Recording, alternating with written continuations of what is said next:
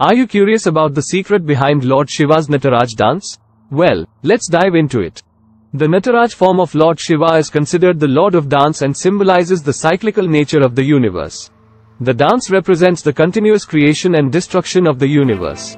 The Nataraja dance is also believed to represent the five elements: earth, water, fire, air, and ether. Lord Shiva's dance is said to evoke the energies of these elements, and the dance itself is an expression of the cosmic energy.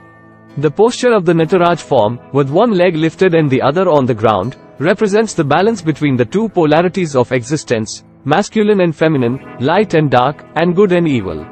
Hope you found this interesting. Don't forget to like and share.